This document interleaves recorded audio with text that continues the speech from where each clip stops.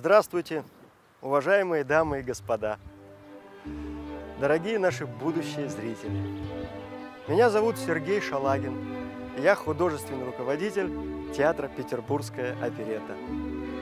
Я хотел бы пригласить вас прогуляться по нашему любимому городу, а заодно и рассказать вам о нашем театре и о людях, о добрых, талантливых людях, которые служат высокому и прекрасному искусству оперетты. Пошли!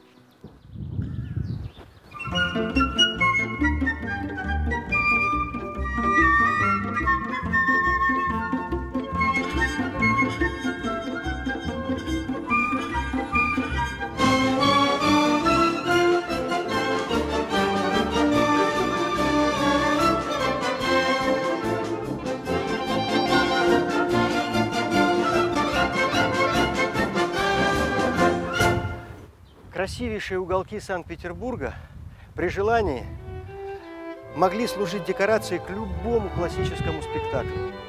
Его дворцы, купола, арки, каналы, мосты – все это абсолютно театральные предметы.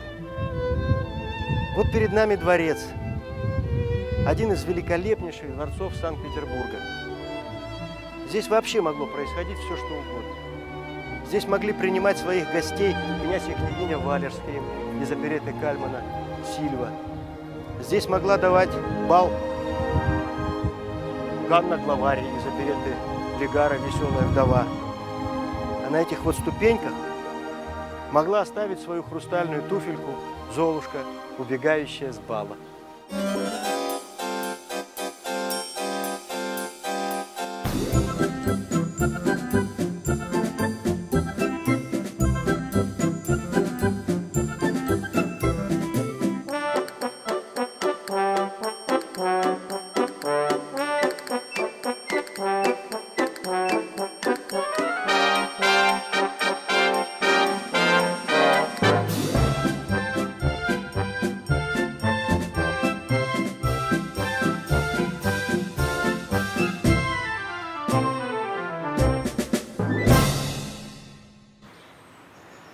А сейчас мы с вами в саду графини Дианы. Бессмертный сюжет Лопе де Вега, который называется «Собака на сене». Удивительно, столько лет прошло, а сюжет о любви взбалмошной графини к своему секретарю до сих пор волнует сердца. А Геннадий Гладков написал музыку на эту пьесу, а режиссер Светлана Самородова поставила спектакль. И с этого спектакля и начался театр «Петербургская оперетта».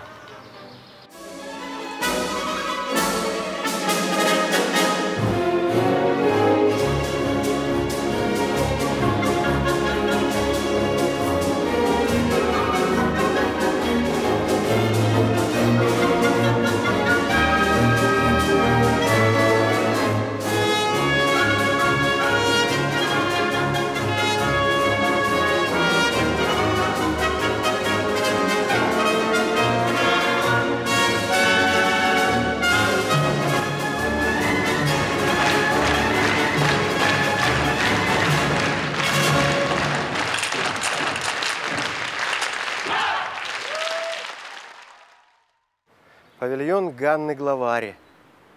Именно здесь развивается действие оперетты Легара «Веселая вдова». Расстаются два любящих человека. Расстаются, чтобы встретиться вновь. Встретиться и понять, что ни время, ни расстояние не властны над настоящей любовью. И рвутся друг к другу любящие сердца, спотыкаясь о гордость, глупость, интриги. Но без всего этого не было бы оперетты «Веселая вдова».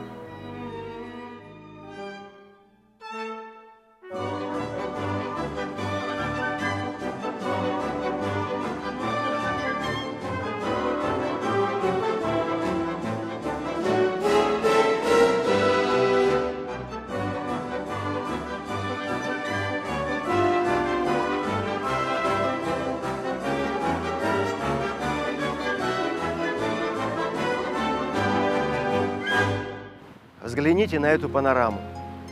Венеция. Кажется, именно здесь крутит свою интригу веселый пройдоха Труфальдино из пьесы Карла Гальдони «Слуга двух господ». А композитор Александр Колкер написал музыку на этот сюжет, и появился мюзикл под названием «Труфальдино из Бергамо», который идет в нашем театре.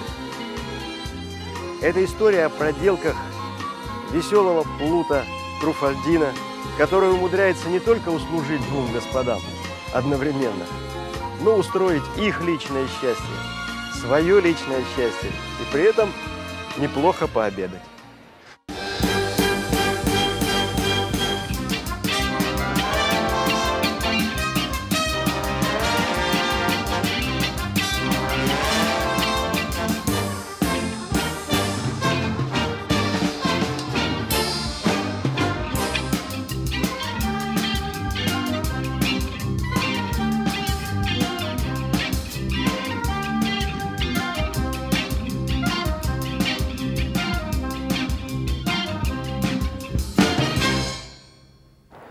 За моей спиной здание знаменитого цирка Чинизелли.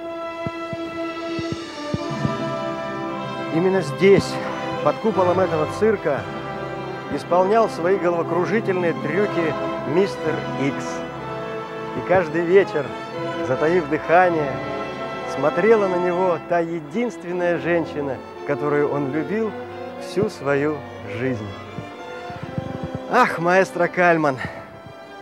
На ваших великих мелодиях выросло несколько поколений советских людей. Сильва, Марица, мистер Икс.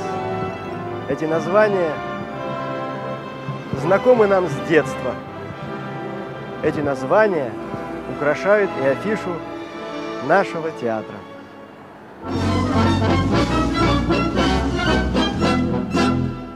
Прекратите разговоры, влюбленные на партнера, обратите взгляд, буду очень рад.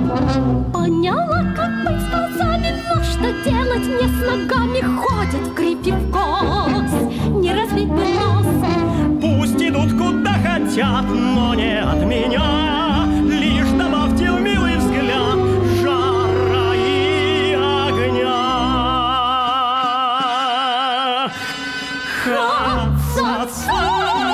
Чарует все сердца, на ваших щечках уже румянец. Это волшебный танец. Ха-ха-ха, влюбляются сердца, и в старом, и в новом свете станции дети пляшут. Ха-ха-ха. Мне так нравится учиться, вижу, может получиться вмиг вас со мной. Танец озорной. Я с такой ученицей танцевать и веселиться мог бы день и ночь. Да я не прочь. Двери в рай открыли вы, счастлив я вполне. Не теряйте головы, дайте руку мне. Ха-ха-ха, чаруют все сердца, на ваших щечках уже румянец. Это волшебный танец. Ха-ха-ха, влюбляются сердца, и в старом, и в новом свете станции дети пляшут. Ха-ха-ха.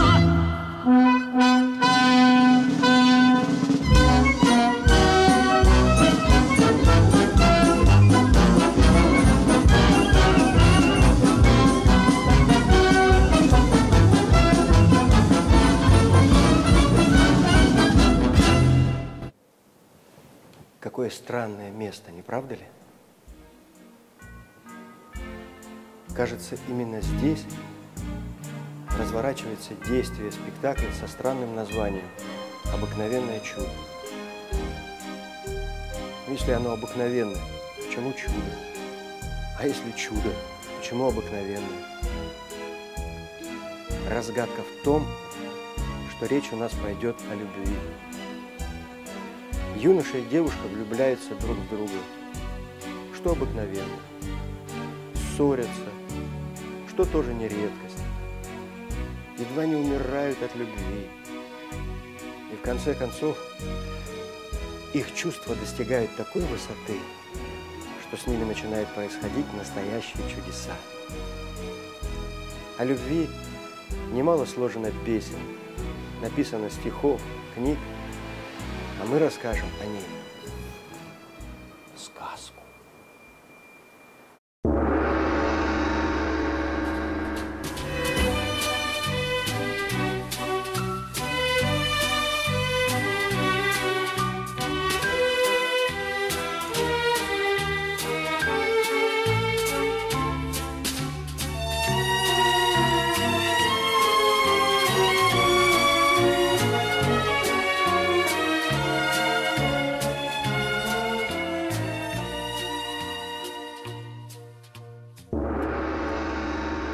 Это обыкновенное чудо должно жить на сцене, решили в театре. Спектакль Светланы Самородовой возродили в памяти режиссере. Постановка полностью соответствует ее характеру. Спектакль получился таким же зажигательным и веселым. Не потому, что этого требует жанр мюзикла, а потому, что такой же была сама Светлана. Ликуя и бронясь, с тобою о любви поговорить. Песни на музыку Геннадия Гладкова хорошо знают по легендарному фильму Марка Захарова. Но вот Светлана Самородова, используя замечательный материал, пошла дальше и убедила композитора вернуться к мелодиям, созданным более 30 лет назад. Так в этом обыкновенном чуде запел король.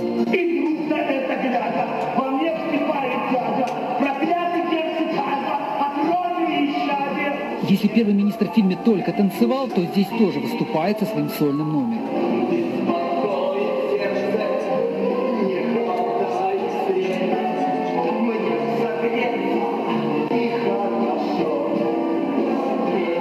Диалог медведя и принцессы превратился в дуэт.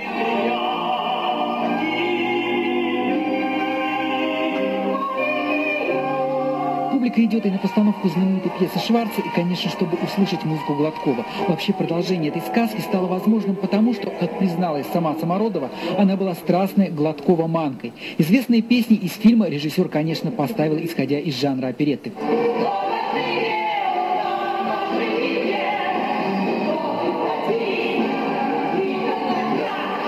Светлана Самородова вместе с супругом Сергеем Шалагиным основала этот театр, который в этом году отпразднует десятилетие. В Петербургской оперетте она успела поставить десяток спектаклей. «Обыкновенное чудо» стало последней работой режиссера.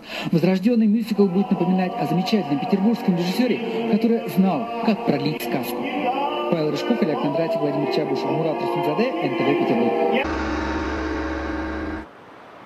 Ну вот и подошла к концу наша прогулка по Санкт-Петербургу.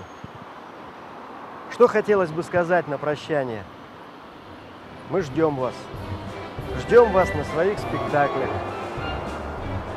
Когда вы займете свои места в партере, погаснет свет, поднимется занавес, и на ваших глазах начнет рождаться истинное чудо. Чудо под названием оперетта. Оперетта, которой столько поколений скептиков предрекали гибель, а наш веселый музыкальный кораблик все плывет и плывет по волнам бурного житейского моря. И, надеемся, будет плыть вечно, как вечно парит в небе над великим городом золотой кораблик на Адмиралтейском шпиле.